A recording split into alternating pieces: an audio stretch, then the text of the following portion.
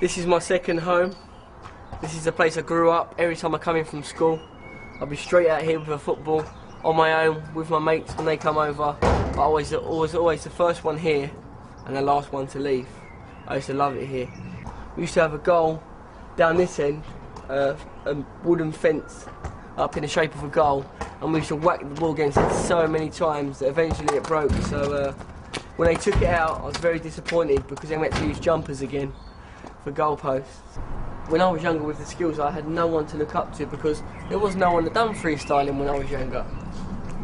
There's no one that done it, but nowadays there's more interest in it, so the kids growing up now can look at that. This is my nephew Frankie, 6 years old, the up and coming star of Tottenham Hotspur Football Club. He plays for Tottenham at the moment, he just signed up.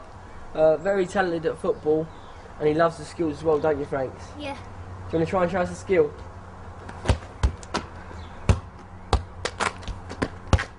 Cheers, cheers, bye bye bye. It reminds me of myself, the way I would go and practice in the garden, play football in the garden for hours and hours. He's the same. He's always out there.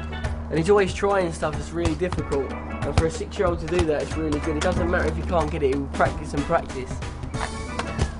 Come get the ball for me.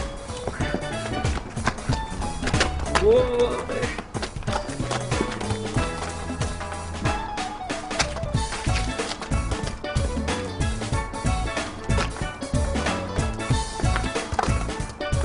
Really? Oh!